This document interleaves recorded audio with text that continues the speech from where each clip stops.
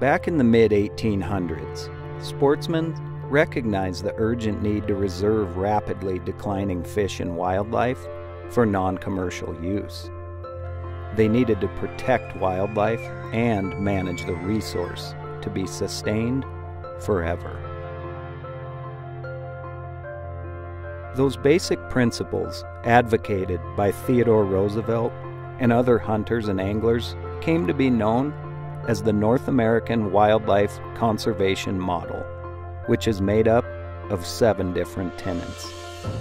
The first states, wildlife is held in the public trust.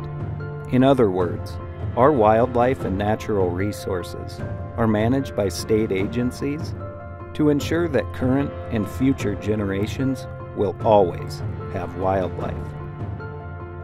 Billions of dollars in funding generated by hunters throughout excise taxes on guns, ammunition, and archery equipment, as well as hunting licenses and fees, pay for the on-the-ground conservation work and wildlife management from coast to coast.